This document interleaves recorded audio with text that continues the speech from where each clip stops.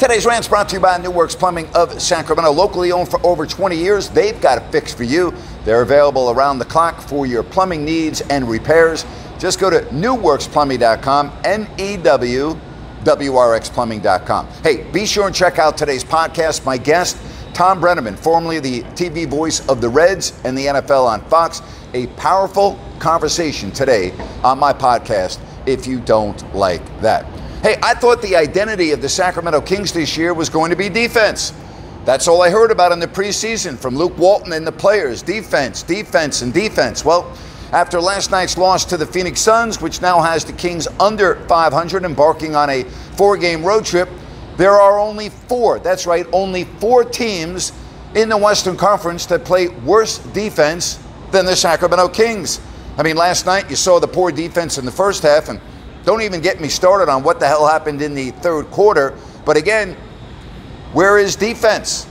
What happened to defense that I've been hearing about over and over and over again? Is it better than last year? Well, hell yeah. How could it be worse than last year? Worse than the history of the NBA? So I guess that's a little bit of a silver lining. But where is the identity that you talked about week after week after week? Not even Thanksgiving yet. And the defense looks like it's gone. What happened? Kings fans want to know, what happened to the defense?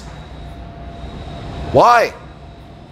Why was it such a focus in preseason and the beginning of the season, and now it's like, I know you held Indiana to 94 points in a 94-91 loss, but you're always going to have games like that, just like you're going to score 140 once in a while against Charlotte.